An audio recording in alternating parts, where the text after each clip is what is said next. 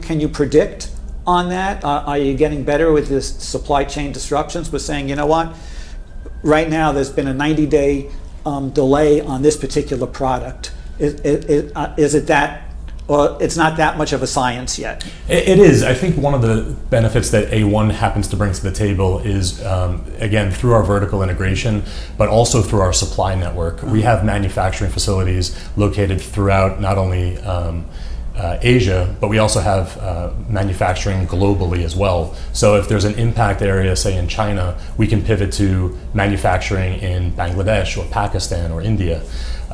Which allows us to be nimble in that regard. Some other manufacturers don't have that luxury of having multiple supply channels.